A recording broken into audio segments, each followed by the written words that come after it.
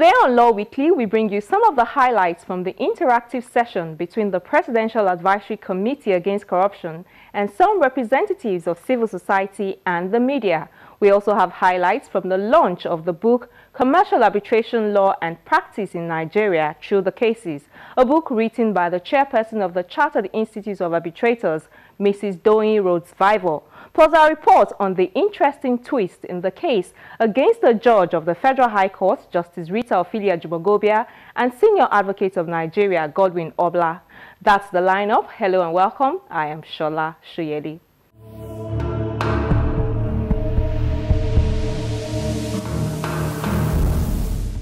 Let's begin straight away with the report from the interaction between some members of the civil society, the media, and the Presidential Advisory Committee Against Corruption. On Tuesday, November 28, the committee shared with these stakeholders some of the work it has been doing for the past 1 year and its strategies and plans for the new year. Here's the report.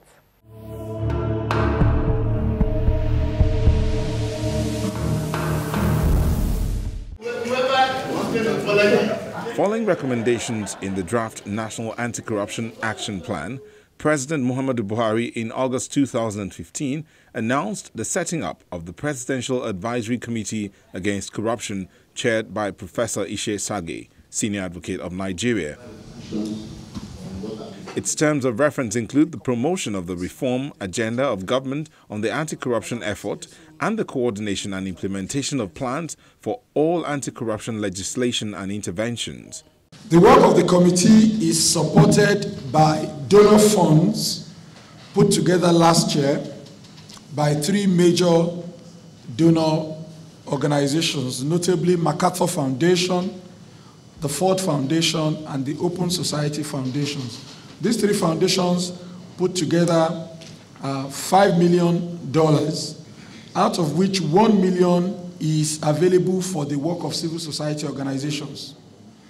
And a number of civil society organizations are not even aware of this, but you can go online, check the website of Trust Africa, and you can apply for funding if you have any anti-corruption activity or initiative. The other important thing with the fund is that the fund itself is focused. So for those of us who are civil society organizations, which includes the media is allowed to apply for the fund, for example, to do investigative journalism.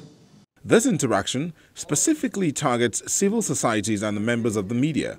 And after a recap of some of its activities in the last 1 year, the Executive Secretary spoke about some of its plans and strategies for the new year.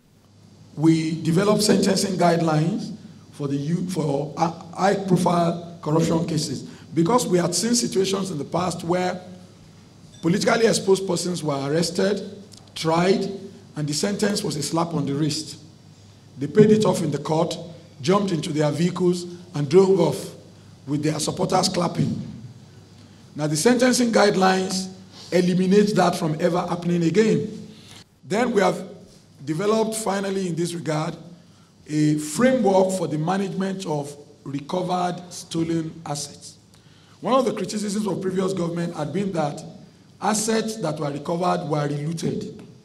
I can guarantee you that it is not happening under this dispensation.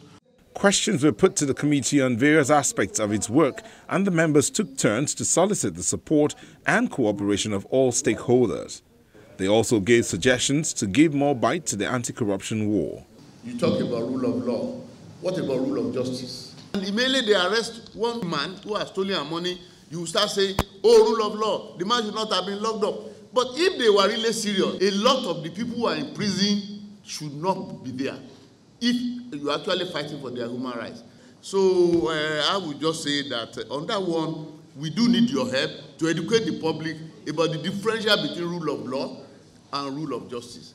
And for you to know that in this country, if we do not start emphasizing the rule of justice on this matter of corruption that destroys us, we are not going to make any progress. I believe one of the things that we need to do as we work on institutionalizing anti-corruption is to have agencies of government take this on and put them through their system so they become procedures, they become guidelines, and it will take a lot of effort for you to dismantle those structures.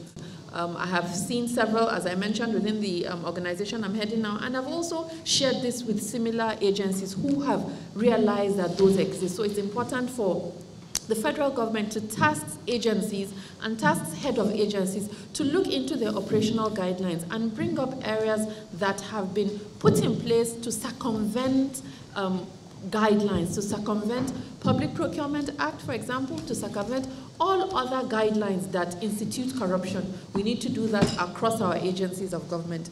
For the chairman of the committee, the message is simple. The anti-graft war needs to be taken more personal. We can assume that this country has a collective pot containing our resources. Any person who is guilty of corruption is taking something out of that pot. That reduces what the rest of us have to share. So that's the message.